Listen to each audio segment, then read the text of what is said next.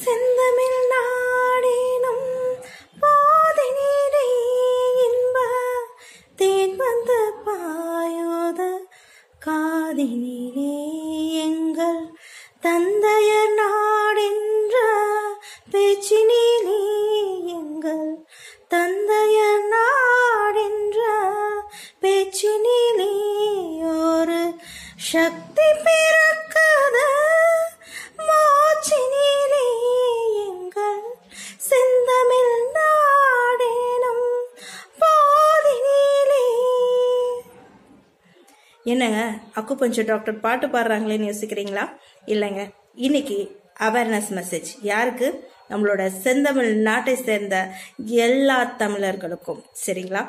இந்த அருமையான ஒரு தமிழ்நாட்டை சேர்ந்த நம்ம, வீரம் நிறைஞ்ச நம்மளோட தமிழ்நாட்டை சேர்ந்த நம்ம, இந்த ஆஃப்டர் ஆல் ஒரு கொரோனா வைரஸ் அதை கண்டு பயப்படுறதுக்கு காரணம் என்ன? நம்மளால முடியுங்க. காலை அடக்குன பரம்பரையை சார்ந்தவங்க நம்ம. சரிங்களா? அதுக்குன்னு கொரோனா வைரஸை அடக்க போறோமா? எப்படி அடக்கிறது தெரியுமா? அடக்க வேண்டியது நம்மளுடைய அலட்சியத்தை. சரிங்களா? இப்போ நம்மளோட கவர்மெண்ட் நமக்கு நிறைய அனௌன்ஸ்மெண்ட் கொடுத்துருக்குறாங்க, நிறைய இன்ஸ்ட்ரக்ஷன்ஸ் கொடுத்துருக்குறாங்க. சரிங்களா? அந்த இன்ஸ்ட்ரக்ஷன்ஸை நம்ம கரெக்டா ஃபாலோ பண்ணாவே போதும். கண்டிப்பா இந்த கொரோனா வைரஸை நம்மளால அடக்கி ஆள முடியும். ஏன்னா அடக்கி ஆழ்ந்த பரம்பரையை சார்ந்தவங்க தான் நம்ம, இல்லைங்களா? சோ இத நமக்கு பரவுறது மாத்திரம் இல்லாதபடிக்கு மற்றவங்களுக்கு அது பரவாதபடிக்கு தடுக்க வேண்டியது தமிழர்களாகிய உலகத்துல பல கோடி மக்கள், பல தமிழர்கள் பல நாட்டுல வாழ்ந்துட்டு இருக்கீங்க. சோ இதெல்லாம் நம்மளோட ரெஸ்பான்சிபிலிட்டி, நம்மளுடைய கடமை. சரிங்களா? அதுக்குரிய ஒரு விழிப்புணர்வு மட்டும் நமக்கு இருந்தா போதுங்க. கண்டிப்பா இந்த வைரஸ்ல இருந்து நம்மளால மீண்டு வர முடியும், நம்ம ஜெயிக்க முடியும். சரிங்களா? ஓகேங்க. அப்போ விழிப்புணர்வு அப்படின்னு சொன்னா என்னங்க? நமக்கு விழிப்புணர்வு அதுதாங்க நம்ம கவர்மெண்ட்ஸ், நம்ம தமிழ்நாடு கவர்மெண்ட்டும் நம்ம சென்ட்ரல் கவர்மெண்ட்டும் நமக்கு சொல்லி இருக்கிற இன்ஸ்ட்ரக்ஷன்ஸ் மோர் தென் எனஃப். சரிங்களா? அதை விட இப்போ அவங்க ஒரு ஸ்டெப் எடுத்திருக்காங்க, அது ரொம்ப ரொம்ப பாராட்டத்தக்கது. உண்மையாவே ஐசோலேஷன், தனிமைப்படுத்துதல் அப்படின்றது தான் பெஸ்ட் ட்ரீட்மெண்ட். இந்த மாதிரி திடீர்னு ஒரு ஒட்டுமொத்த கூட்டத்துக்கும் பரவுது அப்படிங்கும்போது கூட்டத்தை முதல்ல கலைக்கணுங்க. அதுதான் நல்ல ட்ரீட்மெண்ட், இல்லையா? சோ அதை கரெக்டா செஞ்சிருக்காங்க. அதை நம்ம கரெக்டா ஃபாலோ பண்றோமா அப்படின்றத நம்ம பார்க்கணும். கண்டிப்பா நீங்க தெரியாதவங்க, படிக்காதவங்க நிறைய பேர் இருப்பாங்கங்க. அவங்களுக்கு நம்ம சொல்லி கொடுக்கணும். சரிங்களா? நீங்க வந்துட்டு ஃபார் எக்ஸாம்பிள் லோக்கல்ல வந்து சந்தையெல்லாம் போடுவாங்க கிராமத்துல, இல்லைங்களா? அவங்களுக்கு வந்து தெரியாது, ஐயோ நான் இன்னைக்கு ஒரு நாளைக்கு சந்தைக்கு போகலைன்னா எனக்கு அன்னைக்கு உரிய வருமானம் வராது, நான் என்ன செய்வேன் அப்படின்ற மாதிரி அவங்க யோசிப்பாங்க. ஆனா அவங்களுக்கு தெரியாது அந்த ஒரு நாள் கூட்டத்துல எத்தனை பேருக்கு கொரோனா வைரஸ் இருக்கும், அது அவங்களுக்கு ஒட்டுச்சுன்னா அவங்க உயிருக்கே ஆபத்து அப்படின்ற விஷயம் அவங்களுக்கு தெரியாது, இல்லைங்களா? சோ அதை தெரிஞ்சவங்களாகிய நம்ம அவங்களுக்கு சொல்லிக் கொடுக்கும் போது அதை அவங்க புரிஞ்சுக்குவாங்க. சரிங்களா? சோ இந்த விஷயத்த நம்ம பண்ணலாம், இல்லையா? அதை பண்ணுங்க. ஓகே, அடுத்தது என்ன பண்ணணும்? இப்ப வந்து நம்ம வீட்டுல இருக்கோம். வீட்டுல இருக்கும்போது என்னென்ன மெஷர்ஸ் செய்யணும் அப்படின்றத நான் உங்களுக்கு கொஞ்சம் சொல்றேன். அந்த மெஷர்ஸை நீங்க ஃபாலோ பண்ணுங்க. இப்ப வீட்டுல வந்து ஃபர்ஸ்ட் சளி காய்ச்சல் வருது ஒருத்தவங்களுக்கு, அது வந்து ஜென்ரலாவே அவங்களுக்கு இம்யூனிட்டி இல்லாம வருது அப்படின்னாலும் நமக்கு அந்த நேரத்துல ஒரு கன்ஃபியூஷன் வரும். அந்த கன்ஃபியூஷன் வந்துட்டு இருக்கிறது தான். இந்த சமயத்துல அந்த கன்ஃபியூஷன் அதிகமாவே இருக்கும். ஆனா என்ன சளியா இருந்தாலும் ஃபர்ஸ்ட் உங்களுக்கு சிம்டம் என்ன வரும் அப்படின்னா தொண்டையில வந்துட்டு கரகரப்பு இருக்கும். அந்த தொண்டையில கரகரப்பு வந்து அடுத்த செகண்டே நான் ஏற்கனவே உங்களுக்கு சொன்ன மெஷர்ஸ் தான். நீங்க மிளகு கட்ட ஆரம்பிச்சிருங்க. சோ உங்களுக்கு கை விரல்ல இந்த ரேகைக்கும் இந்த ரேகைக்கும் இடப்பட்ட இந்த பகுதியில வந்துட்டு ஒரு 10 மிளகை வச்சு நீங்க செலட்டோப்போ அல்லது பிளாஸ்டரோ போட்டு நீங்க கட்டுறது மூலமா உங்களோட த்ரோட்ல இருக்கக்கூடிய அந்த கிருமி இன்ஃபெக்ஷனை வந்துட்டு உடனே எடுத்துரும். இது வந்து அக்குபஞ்சர் சூஜோக்ல நாங்க எம்டி லெவல்ல ஒரு ஒன் ஆஃப் த இம்பார்ட்டன்ட் மெஷர்ஸா ட்ரீட்மெண்டா நாங்க கோல்டுக்கு நாங்க படிக்கிறோம். சரிங்களா?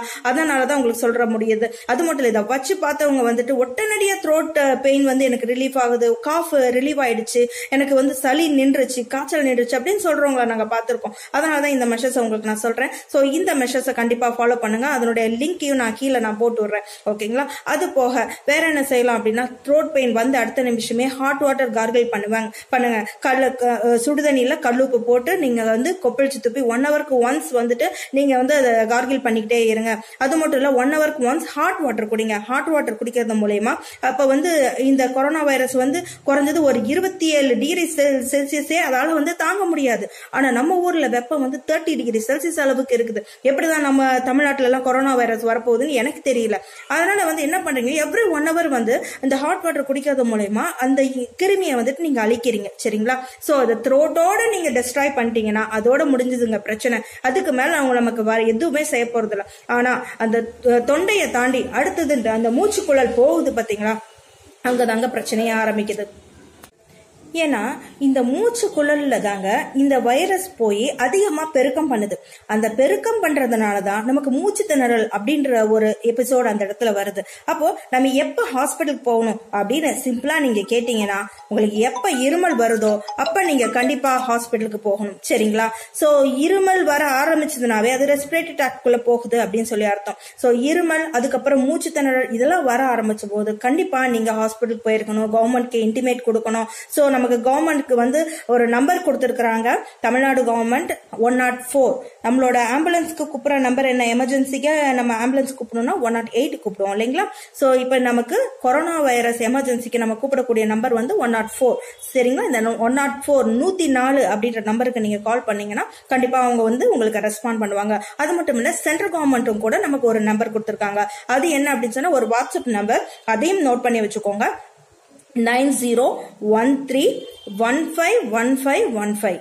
திரும்பவும் சொல்றேன், 9013151515. இது என்னோட வாட்ஸ்அப் நம்பர் இல்லைங்க, சென்ட்ரல் கவர்மெண்ட் நமக்கு கொடுத்த வாட்ஸ்அப் நம்பர். சோ அந்த கவர்மெண்டோட அந்த வாட்ஸ்அப் நம்பர்ல உங்களுக்கு என்ன ப்ராப்ளமோ இந்த ப்ராப்ளத்தை இண்டிகேட் பண்ணி நீங்க மெசேஜ் அனுப்புங்க. அவங்க உங்களுக்கு கண்டிப்பா கம்யூனிகேட் பண்ணுவாங்க. சோ இந்த இன்ஃபர்மேஷனும் நீங்க தெரிஞ்சுக்கோங்க. அப்புறம் இன்னும் நிறைய பேருக்குங்க ஒரு டவுட் இருக்கு. அது என்னங்க 14 நாள் கணக்கு, ஏங்க 14 நாள் வந்து கவர்மெண்ட் சொல்றாங்களே வந்து நீங்க இந்த ஒரு 15 நாளைக்கு வந்துட்டு வீட்டுக்குள்ள இருக்கணும்னு, ஏன் அதுக்குள்ள வந்து கொரோனா வைரஸ் சரியா போயிடுமா அப்படின்னு நிறைய பேர்லாம் கேள்வி கேட்கறீங்க.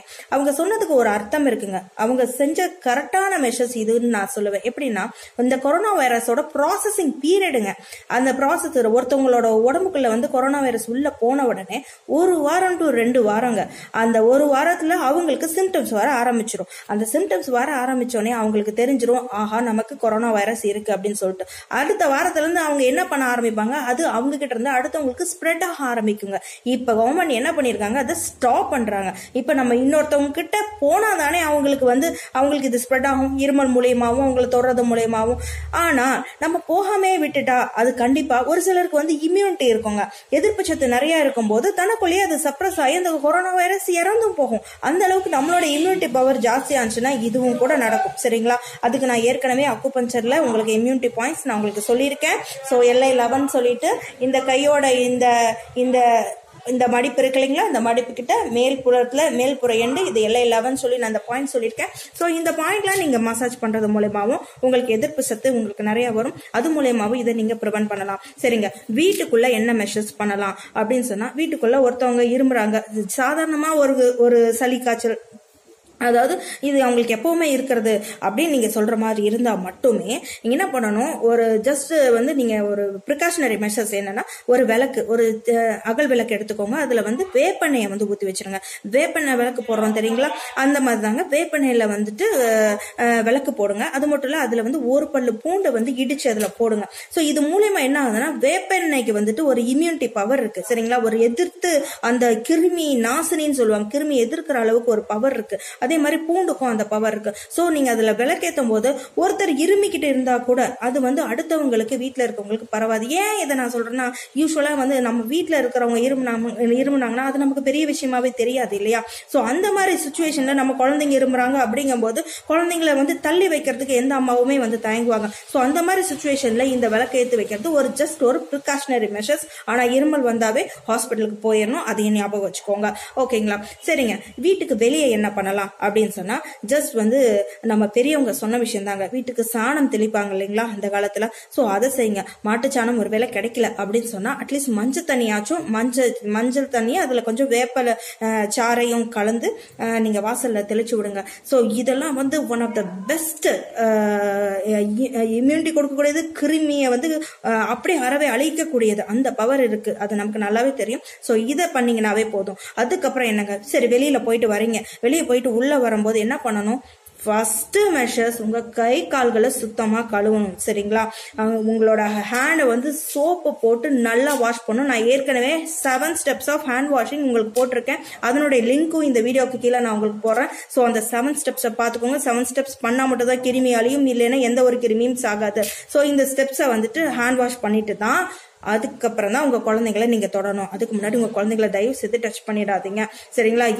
எங்க இருந்து எப்படி வரும் இந்த கிருமி நம்ம கையில வரும் அப்படின்றது நமக்கு தெரியாத பட்சத்துல இந்த எல்லா ப்ரிகாஷனரி மெஷர்ஸும் கண்டிப்பா நம்ம செய்யறதுக்கு ஒரு ஜாக்கிரதை உள்ளவங்களா இருக்கணும். இப்படி இருந்தோம்னா நிச்சயம் எந்த ஒரு வைரஸும் நம்ம வீட்டுக்குள்ள நம்மளுக்குள்ள வர்றதுக்கு நம்ம விடமாட்டோம். அது நமக்கு வரவும் வராது. ஓகேங்களா?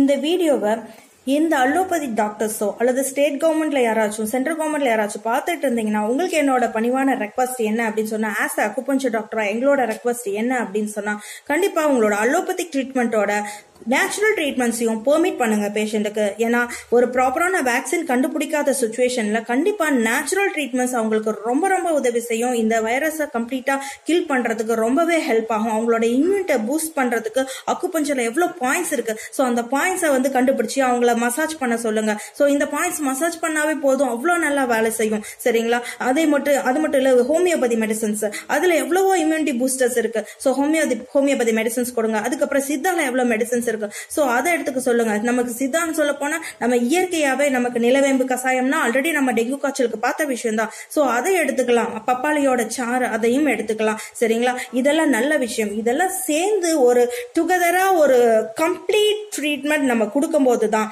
கம்ப்ளீட்டா ரெக்கவரியும் ஆக முடியும் இந்த கொரோனா வைரஸ்ல இருந்து. சோ இந்த விண்ணப்பத்தையும் நம்மளுடைய அரசாங்கத்துக்கும் அலோபதி டாக்டர்ஸ்க்கும் என்னோட பணிவான விண்ணப்பத்தை நான் வைத்துக் கொள்றேன். சோ கண்டிப்பா இதை எல்லாரும் ஃபாலோ பண்ணுவோம்னு நான் நம்புறேன். எல்லாரும் ஃபாலோ பண்ணி நம்ம நல்லா இருப்போம். இன்னொரு முக்கியமான விஷயம் என்ன அப்படின்னு சொன்னா, தயவு செய்து வெளியே போகும்போது ஹேண்ட் கர்ச்சீஃப் கொண்டு போங்க. ஹேண்ட் கர்ச்சீஃப் கொண்டு போயிட்டு உங்களோட நோஸையும் உங்களோட மவுத்தையும் கவர் பண்ணிக்கோங்க.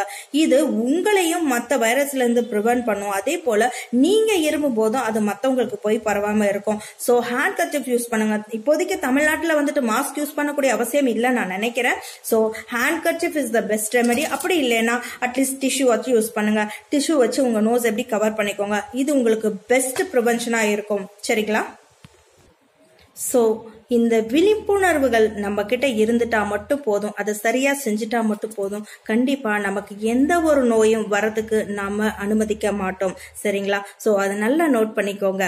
ஒரு நாள் வரும், அந்த ஒரு நாள்ல நிச்சயம் இந்த கொரோனா வைரஸ் அப்படின்ற ஒரு விஷயம் இருக்கவே போறது இல்ல. அதுக்கு கண்டிப்பா முற்றுப்புள்ளி வரும். அப்போ வந்து இது ஒரு சரித்திரம் என்ன படைப்போம் அப்படின்னா, அந்த நேரத்துல வந்து சொல்லுவாங்க, இந்தியர்கள் உண்மையாவே ரொம்ப டேலண்டட், எல்லா நாடுகளை காட்டிலும் அவங்களோட நாட்டு மக்கள் பாருங்க எவ்வளவு புத்திசாலித்தனமா அதை செஞ்சு யாருக்கும் கொரோனா வைரஸ் அவங்களுக்கும் வராம மற்றவங்களுக்கு வராதபடிக்கு அவங்க வந்து காப்பாத்தினாங்க அப்படின்ற ஒரு பெருமை மட்டும் நிச்சயம் நிலைநிற்கும். அன்னைக்கு நம்ம காலரை தூக்கி விட்டு சொல்லுவாங்க, நான் இந்தியன், நான் தமிழன் அப்படின்னு சொல்லிக்குவோம். சரிங்களா? அந்த பெருமை நம்மள சேரணும் அப்படின்னு சொன்னா இந்த விழிப்புணர்வுகள் அத்தனையும் நம்ம சரியான நேரத்துல எல்லாருக்கும் கற்றுக் கொடுப்போம். நம்மளும் அதை செய்து நம்மளை நாமே காப்பாத்திக்குவோம். ஜெய் ஹிந்த். தேங்க்யூ.